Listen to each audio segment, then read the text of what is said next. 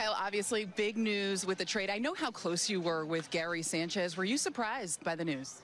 Yeah, I mean, these sort of things we typically don't get any heads up. So, I was really surprised. I kind of woke up to the news. I was already asleep, so it was definitely shocking kind of to start my day. But I'm definitely gonna try to reach out, wish him well, and hopefully that this is a good opportunity for him. Have they talked to you about the plan for you now this season? No, and I'm not gonna look too far into it. I'm just gonna keep doing what I do on the field and work hard and play my best, because at the end of the day, that's all you can do. When you look back at last season, what's your biggest takeaway as far as your performance is concerned?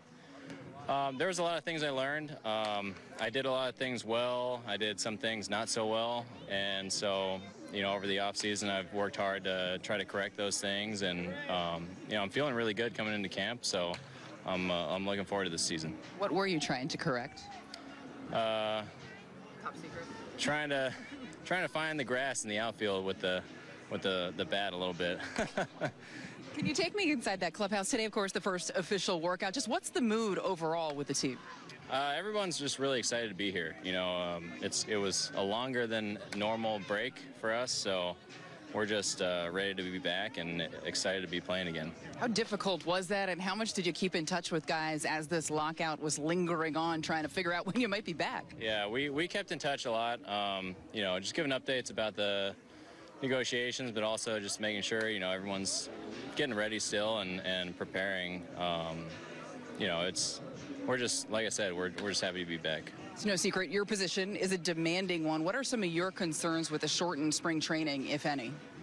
To be honest, I prefer that it's a little shorter. I always feel like it's a couple weeks too long probably for the position players, but I think it's the way it is because we got to build the pitchers up, and it's just part of the game, so we deal with it.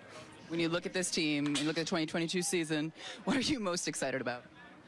There's some new faces here. I'm just excited to see, what we can do as a team, and obviously the lineup's been shaken up a little bit, so it's always interesting to see just what these new guys can do, and we're excited to have them. Kyle, thanks for the time and best of luck this year. Thanks, Meredith.